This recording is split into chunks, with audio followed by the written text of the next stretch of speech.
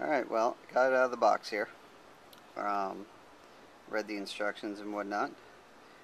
Got the camera held between my knees, but hopefully you can see. So, put a fresh canister of CO2 in there. It's got a magazine release right there. And yes, the slide. Let's take safety. There's a safety lever. There's a fake safety there, and then the real safety here. It's got a real hammer there. Everything is metal, so that's pretty cool, except for a couple. Obviously this clasp on the bottom is plastic, but that's not really on the real gun anyway now, is it? So that's that.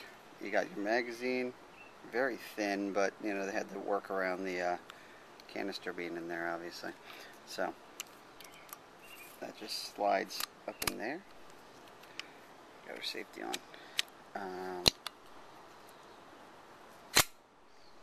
Racks back like that.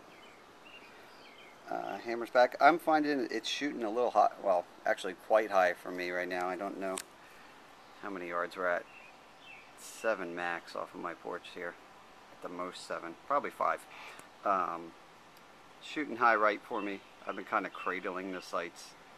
If that makes sense, with the front sight post kind of low and putting the bullseye in between it, but you know what? I don't know. I'll have to get used to it.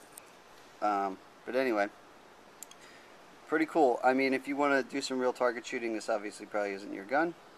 You want to do something, you know, larger. Probably don't even need the CO2 going on. But if you're like me and you need a fix, you know, you can't go to the range and you need something where you can actually pull that slide back, that's pretty cool. And it gives it a little recoil. Gives it a little bounce, which is half the fun of shooting, is recovering from recoil anyway, right? So take a couple shots.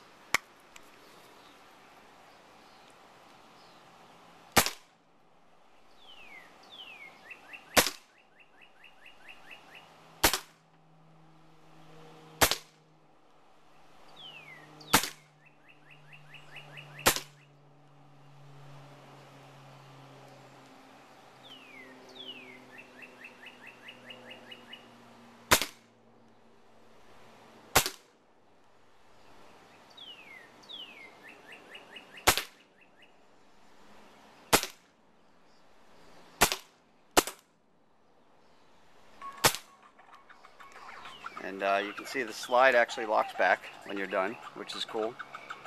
And somebody's calling my phone right now, which is the great soundtrack we're hearing. So there it is, the Walther PPK CO2 blowback pistol.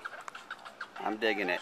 It's under $60. I got it on Amazon, so there you go.